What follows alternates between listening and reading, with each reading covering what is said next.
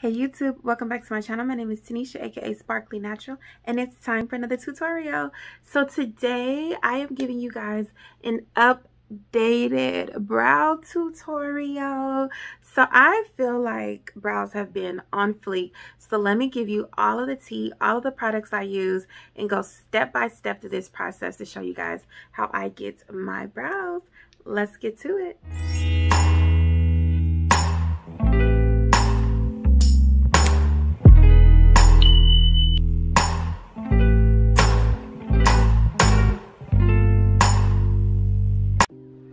Hey y'all, so it is time for an updated brow review. So today that is exactly what we're going to get into. So let me run down the list of items that you'll need. So one, we're going to start off with a lash adhesive. You'll see why.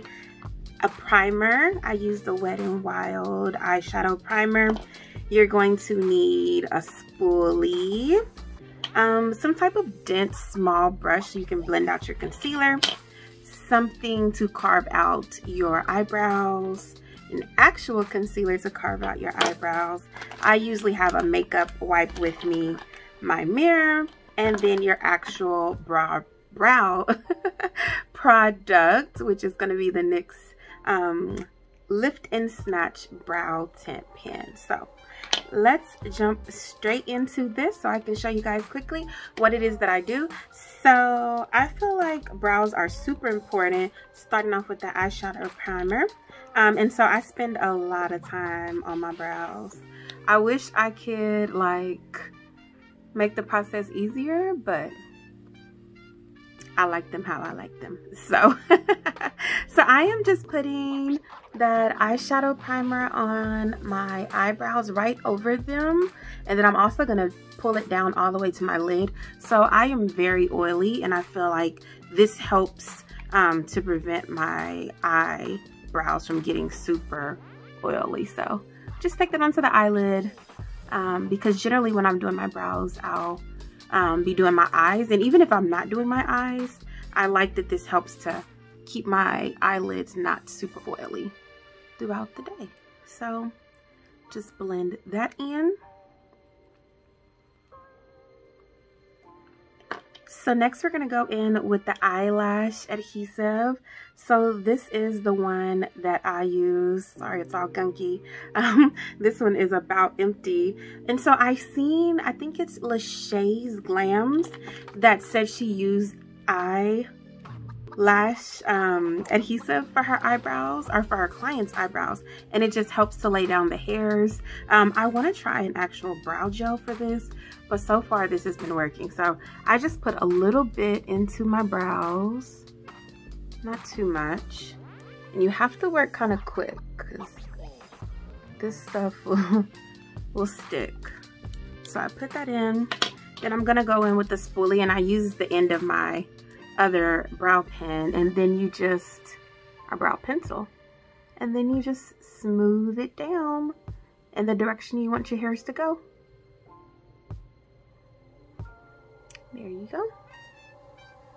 Like I said, you definitely don't want to leave this on too long, so get it in there and then you're done.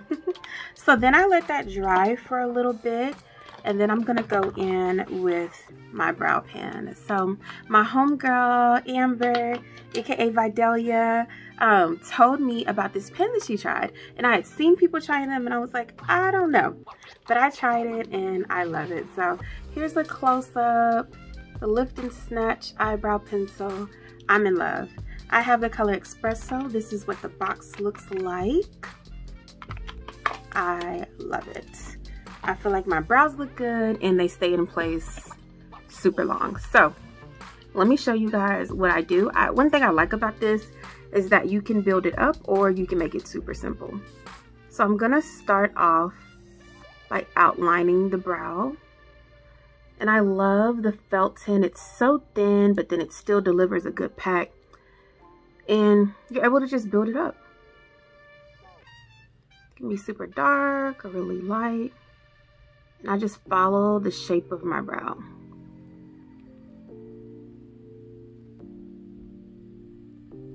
So my brows are pretty sparse. I want to make them stand out more, so I definitely go over where there are.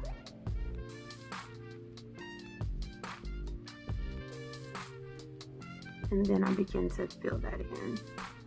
And it's okay if you mess up the shape. We're going to carve out the brows a little later, so we can get the shape back how we want it.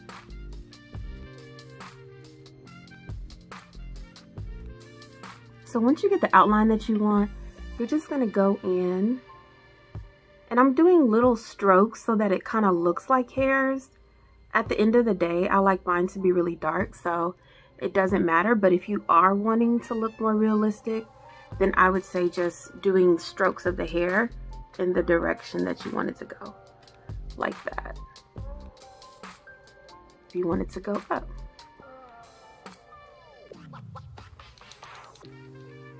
No way you can get those hair-like strokes, but I'm going to just kind of fill this in as if I was filling it in with a pen.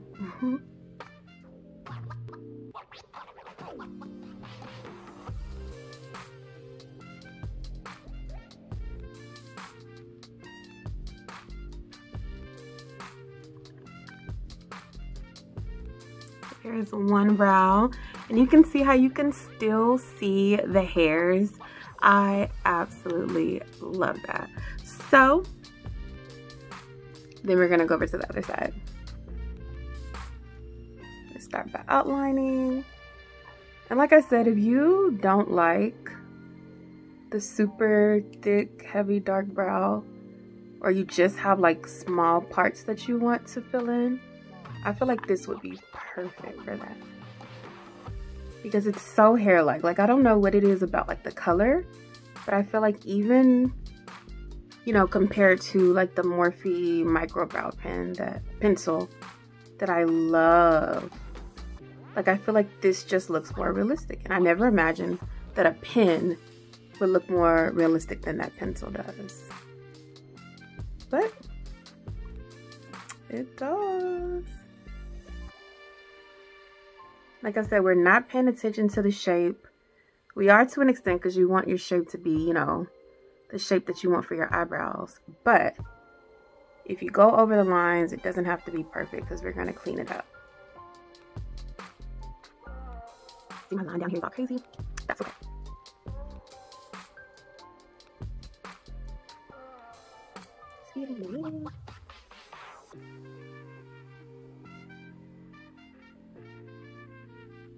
Okay, so there are my big old booming, banging eyebrows. So next we're gonna grab our concealer, and then our we want to get something that has a flat edge because we want to make sure that we're getting those in there precisely. So I'm just gonna take some of the concealer on the back of my hand. This one is getting kind of low, but just get an amount like that. I'm gonna take some, I just lay it flat on there, and then we're just gonna trace the bottom of the eyebrow. I'm gonna carve out the area you want, and then also gonna drag some of that down because this is also gonna act as a base for our eyeshadow.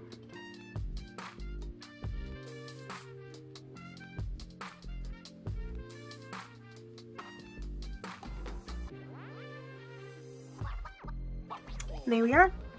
So then we're going to take that dense brush we had, and we're just going to blend out that concealer.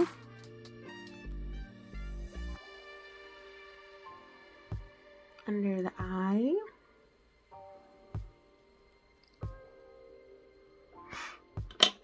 And then we're going to go on top of the brow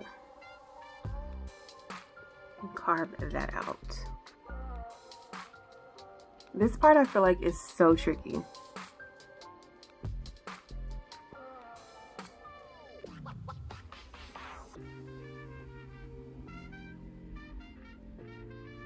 I feel like it's hard for me to keep my hand steady sometimes. But yeah, you can rest your hand on your face or wherever it feels comfortable.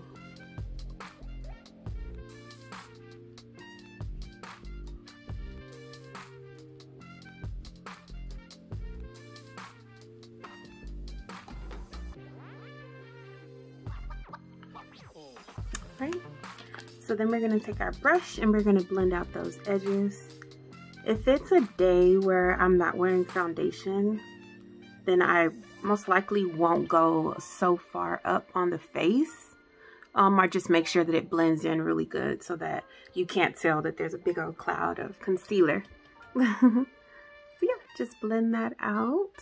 And then I'm just gonna, with whatever product is left on the brush, I'm just gonna dab into the front of the brow and then sweep forward so that it looks like a natural gradient. So it isn't just pow brow. It kind of transitions the ombres into the brow.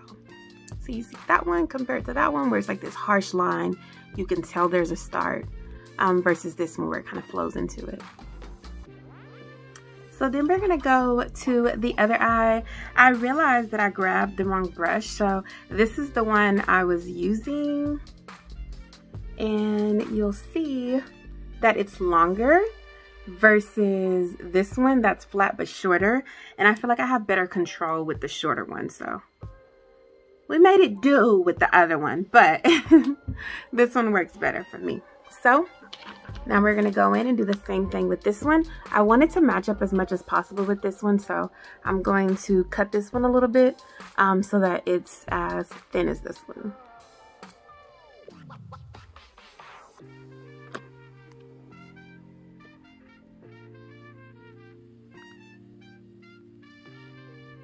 All right, so then we're just going to blend out that concealer. Sometimes I take it all the way down my eye. Just depends.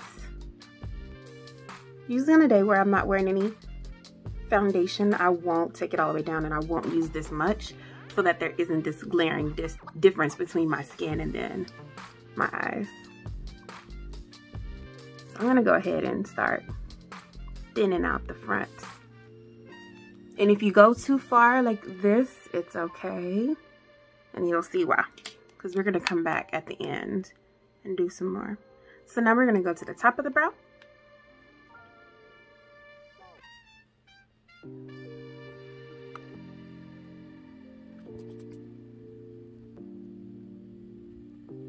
And it's okay, I got some in my actual eyebrow, which is fine, because like I said, we're gonna go in and kind of shore up some things. All right, so we're gonna go back with our pen. So I'm grabbing my pen and we're gonna fix this eye. I feel like this one came out great, and this one doing its own thing, but that's okay. We're gonna get that fixed. So I like to bring out the brow just a little bit. I feel like this one's kind of already doing it, but sometimes I'll go in with the tip and just kind of make sure that line is nice and straight.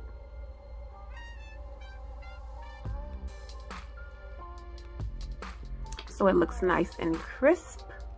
So I'm gonna do the same thing. I kind of chopped this one off a little bit more than I wanted to, so I'm gonna go in and do the same thing. Then I'm gonna fill in the area that I kind of chopped off too much.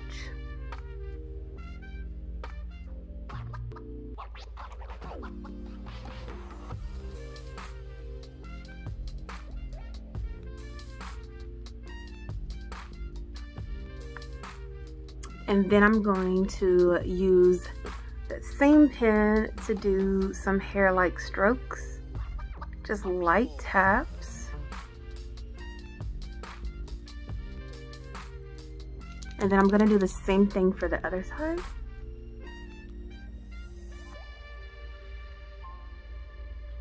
Now this one I feel like is cool. I'm gonna dab just a little bit to make sure we have that ombre.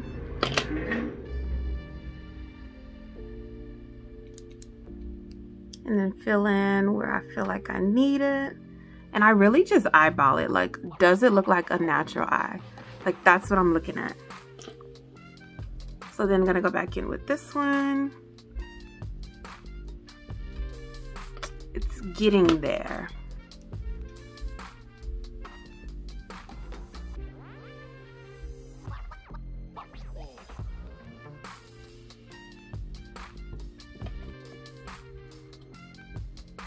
feeling anything else that I feel like it needs to be filled in.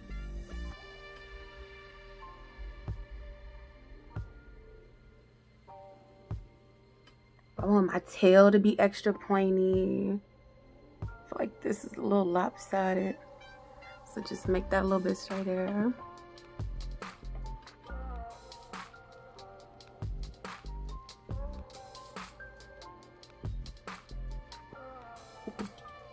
And there we have it. So let me go and do the rest of my face and come back and talk to y'all a little bit more.